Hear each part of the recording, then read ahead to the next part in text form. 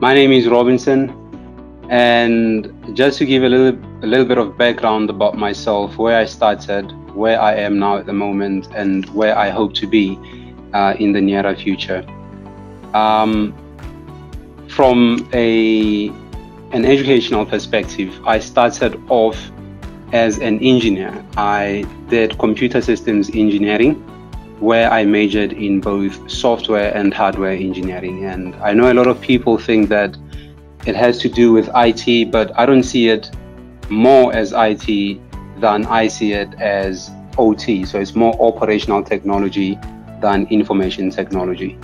So my first job that I landed was as a PLC network engineer, where I was in charge of designing PLC networks, managing PLC networks, upgrading them, maintaining them. And then I transitioned over into ICS SCADA, where I was managing a SCADA network, writing some scripts for Modbus protocols, that sort of thing. And that's where the initial 5 years of my career was spent. And then over time, I transitioned into information technology. And my first step into information technology was in networking. So I started off with a networking certification body called Cisco. I started from the associate level and I went all the way up to a CCIE level. Although when I got into Cisco, I wasn't really getting into Cisco with a focus in security. I was really passionate about networks. I wanted to understand networks better and how they worked. And then I got a job as a network engineer. Obviously, I was configuring network switches, network routers, configuring some wide area network technologies like MPLS networks. And then that is where my interest into cybersecurity actually sparked, because I started seeing a lot of unauthorized access on the network. I started seeing a lot of denial of service attacks. And then I got to sit down and think to myself, how does that all happen? So obviously we do have a group of people, a close-knit society called attackers. So then I sat down and asked myself, what is it that they know that I don't? How is it that they can penetrate into this network, and how can I stop the unauthorized access from those people? And then that's where I started doing a little bit of research on what skills you need to have in order to be a cybersecurity professional, as in protecting networks both internally and externally. Now, there is a good friend of mine that recommended EC-Council as a great certification body to certify with if I wanted to break into cybersecurity. The entry-level course was CND, which is Certified Network Defense course. And I sat through that course, and it was a very challenging course. It wasn't easy, to say the least. And then over time, after passing it, I went over to take the CEH, which wasn't easy, but because I already took the CND, which transitions nicely into CEH, it wasn't as bad as CND was. And as my career grew in cybersecurity, I went on to take other certifications within EC-Council, CHFI, which is for forensic investigations. And about a month ago, I attempted the CPENT, which is a very gruesome exam offered by EC-Council. That is the Certified Penetration Testing Professional.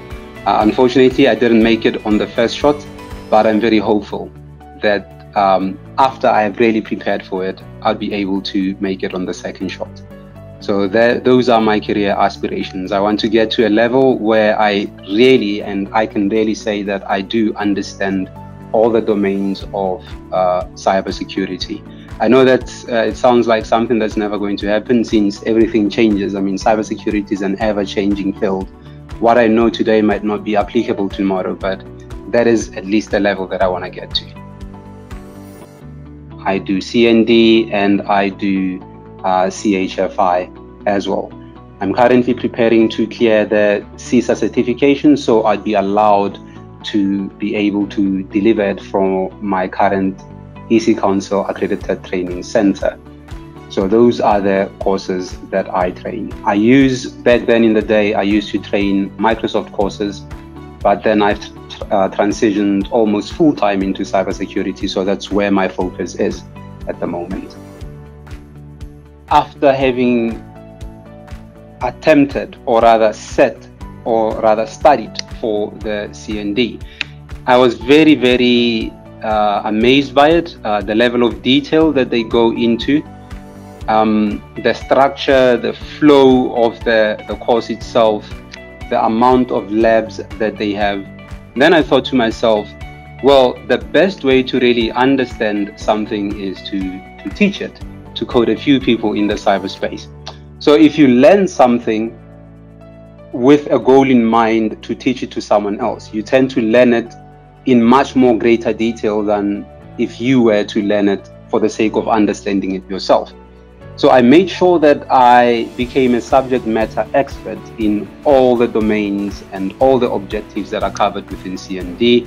And just to give back, I thought, why not deliver the course to other people, especially those that are trying to break into cybersecurity. I mean, CND is an entry-level course within the EC-Council certification spectrum. So if you can really teach it in such a way that someone gets excited about it, then that's how they can get to go on and take other higher level certifications. It's easy to teach a higher level course because you are teaching it to someone that already knows what cybersecurity is about. But to teach a low level course in such a way that someone really gets interested in it, for me, that's very fulfilling. And that's why I decided to teach CND. Over time, I went on to teach other higher level courses, but CND is where I started from within EC-Council. Even now, it's very challenging because if you look at CND, it's delivered over a space of 5 days. It's a course that runs over a 5-day period. But then you go and look at the amount of work that has to be covered within that 5-day period. That is quite a lot. You've got 20 modules, both very extensive, all very extensive modules. And to add on to the workload, there's almost a lab for each and every module. So my challenge, or rather my experience teaching CND, is that you have to use your time very effectively, right? You have to plan your breaks very effectively, and you have to be able to explain certain concepts in such a way that you don't leave a lot of information out, but then again, you don't over-explain something, because every minute counts within CND. So that is my first experience. The second one is that people that sit the CND course either come from a different career path. I've had accountants that were sitting the course. I've had HR people. I've had people that previously worked as receptionists that are trying to break into cybersecurity. So my experience was that you have a class in front of you with different people from different walks of life, and you have to deliver the course in such a way that it's on the level of each and every one of them without boring the other. So it's a very challenging experience, but I love it nonetheless, because it forces you to think. Every week when you have to teach a course, you have to look into the background of the people that you are going to be teaching, and structure your class in such a way that you can be able to speak directly to their needs. And that has been my experience with teaching CND. I didn't get the opportunity to actually sit in front of the instructor to hold my hand and guide me through it. So I enrolled for a self-paced class within the I-class, and then I got the study material. Now, eventually, when I got the study material, I realized that there's a lot of work that I had to go through. So my experience with studying for the course was that you need to have a lot of discipline, right? You need to schedule a time in your day where you just completely focus on at least learning a chunk of the work, right? You have to be able to have good note-keeping skills. You have to be able to work fast while still understanding what you are doing. So in addition to the theory part, there's also the lab part. right, where the lab enforce what you learned from a theoretical perspective. And then again, that by itself again requires that you understand what the lab is trying to teach you. All the labs within CND are scenario based. So my experience was that you had to understand the scenario first before you can go through the steps in achieving or completing that lab. Now, when it came to taking the exam, I found that even though the exam is aligned with the study material, there are a lot of questions in there that forces you to draw your knowledge from the experience that you have as a cybersecurity professional. So even though CND is an entry-level course, the exam is not as easy as you might think. All right. So that was my experience with it. And the most difficult part of the exam that I experienced, this is the process that I go through when I actually sit certification exams. I go through the exam objectives and I make sure that I covered each and every objective within the aligned objectives of that certification. So I went through the EC-Council's exam objectives, I went through the lab, I went through the book at least 2 or 3 times, I can't remember. I spent almost 2 months just preparing for the CND certification. And remember, I come from a very strong networking background, but still I had to be able to comprehend all the information that was covered within the CND course.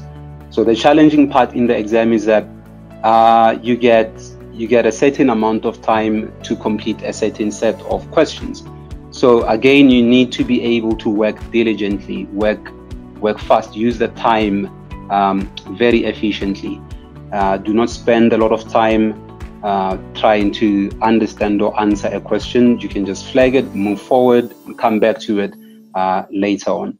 It sounds like it's a lot of time, 3 hours, but you really need every minute within the exam. And that was the challenge for me in the exam.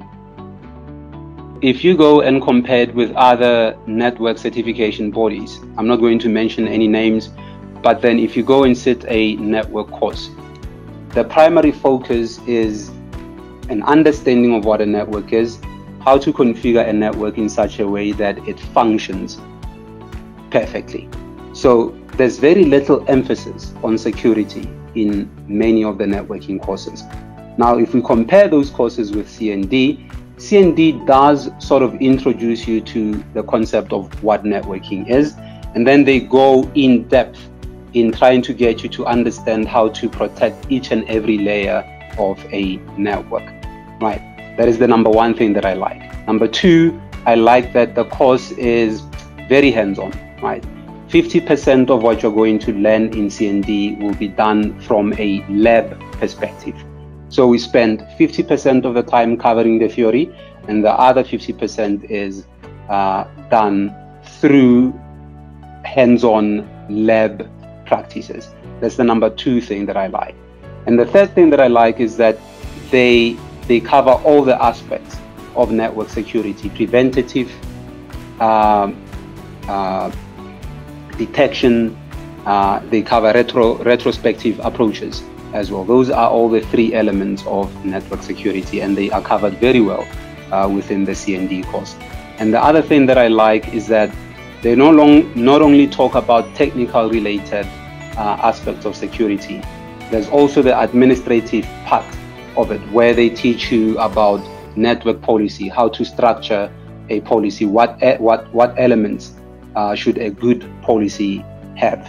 Right, so those are the things that I like about the CND course.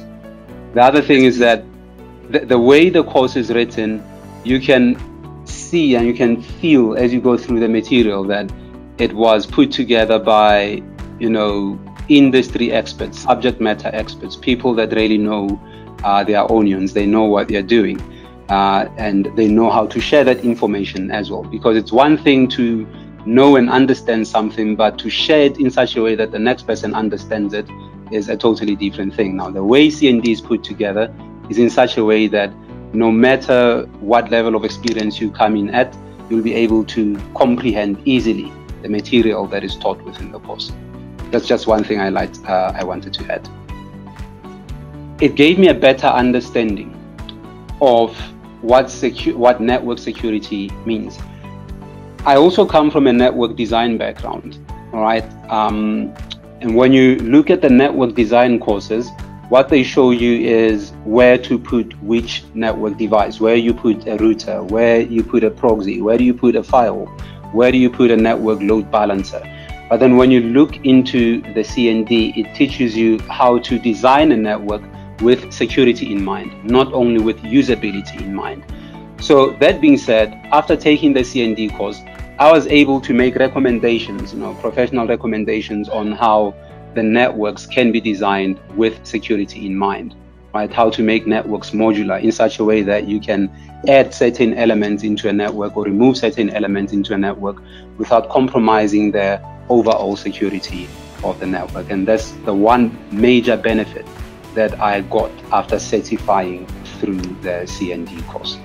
If you really want to break into cybersecurity, then you need to go for a certification that will give you both an understanding of a network and how to secure a network, because there's no way that you can secure something if you don't understand how it works.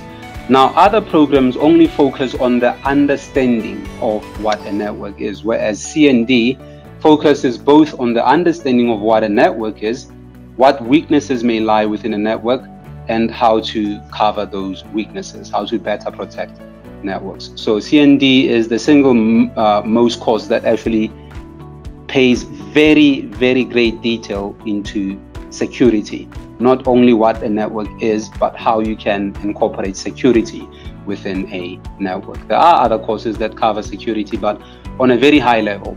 Now, the whole of CND is all about securing a network. So they do focus heavily on network security, which I think would be beneficial if you are really trying to get into network security. They preach the concept of protecting your network in all its layers, right? If I may give an example, let's just say you have the whole idea behind protecting a network is obviously to protect the data that is on the network, which is the priced resource on the network.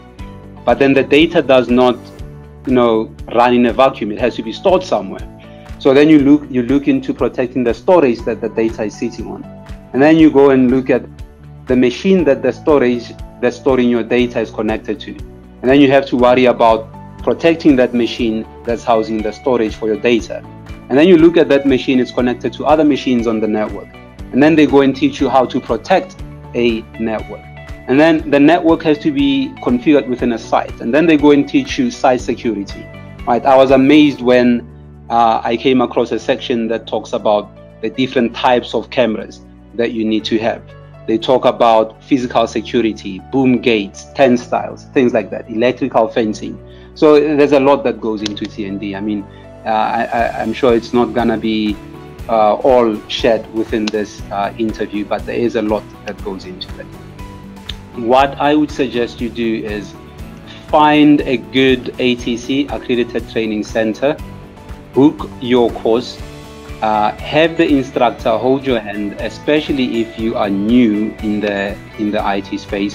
Have someone who's going to stand behind you, try and translate the concept, the most difficult concepts, into something that you would understand. And for those of you that are trying to do a self-study, I'd say go through each and every module within the CND course at least twice. All right, make sure that you understand each and every little element of the module. Once you have done that, go on to the practical aspect of CND, which is the labs. Go through the labs at least 2 or 3 times. As you go through the labs, make sure that you understand all the scenarios that they take you through. When you run a tool, make sure that you understand what the tool is. When you run a command, make sure that you understand what the command does, right? If the command has different options, do a research on those options, understand what the different command options actually do. And then lastly, go onto the EC-Council website, download their blueprint for the exam objectives, and just go through each and every exam objective. Make sure that you are comfortable with the exam objectives that are covered within EC-Council's CND course. And then you I believe at that point you should be comfortable enough to book a date for the exam, and hopefully you pass it the first time. And even if you don't give up, there's always a second shot.